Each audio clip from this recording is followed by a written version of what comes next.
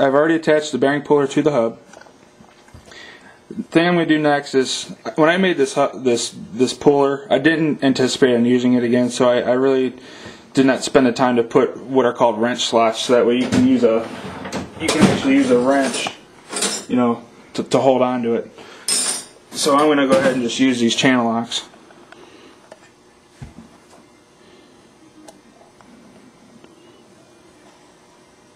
And as you can see, I'm carefully, as I tighten it, you can see that the hub is drawing out of the shaft. And I'm pretty much right at the end of my bearing puller, but it's free. So we're going to go ahead and pull the bearing puller off. I'm going to back off on this Allen wrench, or this Allen bolt. Then I'm going to take the bearing puller off. I can actually just go ahead and take the hub off the back plate. When I advise that when you take a reel apart, pull it apart slowly so you see how everything goes back together. Otherwise you're going to be on the phone with either the manufacturer or someone else that has the reel if it's a discontinued reel. I've had one of these apart in the past, and I just went ahead and pulled it off. On this particular reel, you have the bearing. This is the inner bearing spacer, and then on the hub they have a shoulder on the inside to help maintain the space. And I'm just going to lightly push on the bearing. When you push on the bearing, make sure you're not pushing on the shields. The shields can bend easily. It's just a real thin piece of metal that's been stamped. So on these Micas, once you have the hub off the shaft, they're known for just pulling right out of this housing. This housing is made out of titanium. It's very light, and they can really hold tolerances very well with this type of material at the right machine shop. Okay, next we're going to go ahead and clean the spool on the Micas, and there's two different ways you can approach cleaning the spool.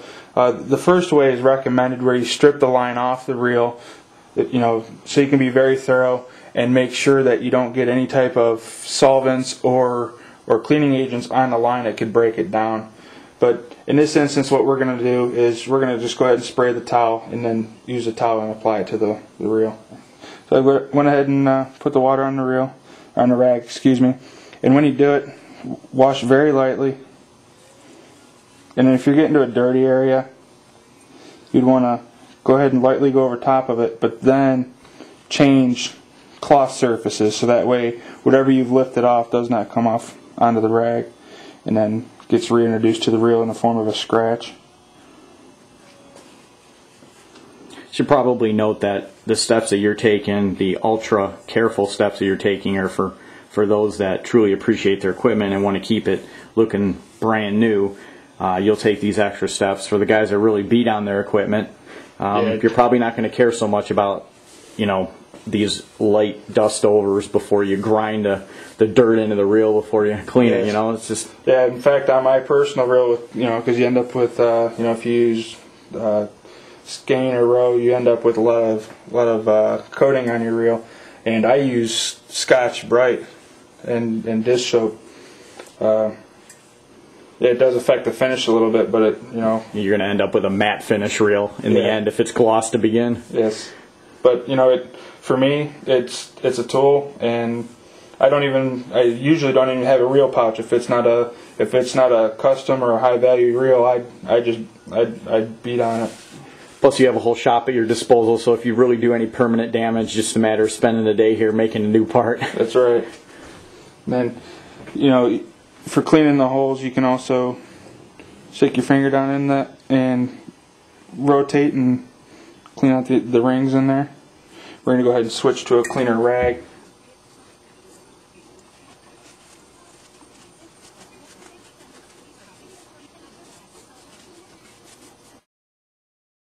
Okay, we've went ahead and cleaned all the different reels. Because we're going into detail on the Micas, we just went ahead and got the other ones cleaned out of the way.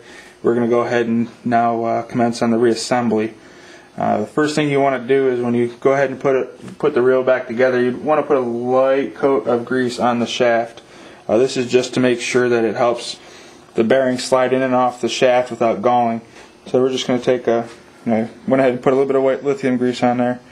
We're just going to move it get a nice even coat around the shaft. Then we're going to take the hub. We're going to put the inner bearing in the hub. Then we're going to go ahead and slide it on the shaft. And the reason why I'm doing it this way is because if you put the hub together with the bearings and everything, it's more difficult to get it on the shaft. So this way you can easily assemble the different components. Like I just put the inner bearing spacer on. Inner bearing spacers are pretty much standard on the high-end reels. Between that spacer and the outer bearing spacer, it helps make sure that the end play is very minimal. And then you take the outer bearing and you push it on. And then we're going to take the spool retention screw and we're going to go ahead and put it back in. This is the screw that was Loctited on, and we're going to go ahead and put it back in without Loctite. Once a screw has been Loctited and you remove it, there's residual Loctite left on the screw that actually still helps maintain it's more of at this point like an anti-vibratory type situation, not just a full Loctite. And I found that they still work as well. So and it helps so that way you're not messing with Loctite or having to heat the reel back up. And as far as torque, these small screws, they are forgiving, so you can't put a lot of torque on them.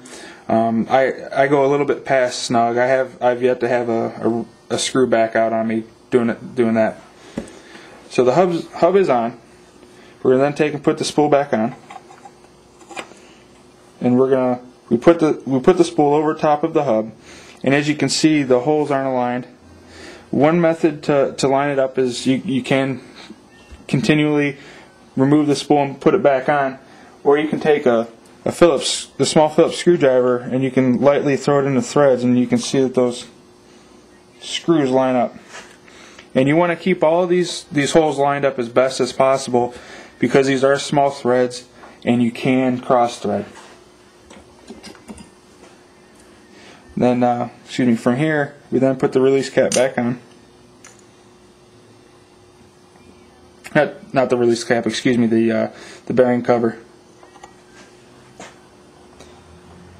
And at this point, you start putting the screws in, but you don't tighten them, you don't snug them, you leave them nice and loose. Whenever you're putting anything together that has more than one screw mounting hole, you want to leave it loose so that way the components can find the right location to one another. If you tightened one of the screws and then you just repeated that, there's the possibility that these screws rotated the cover in a fashion that all these holes don't line up, and then you can either potentially cross thread or you won't be able to get the screw in.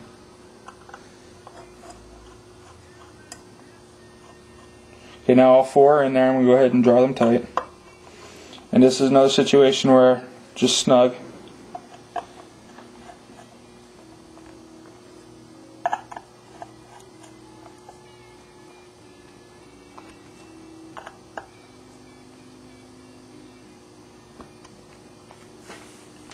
And there you have it.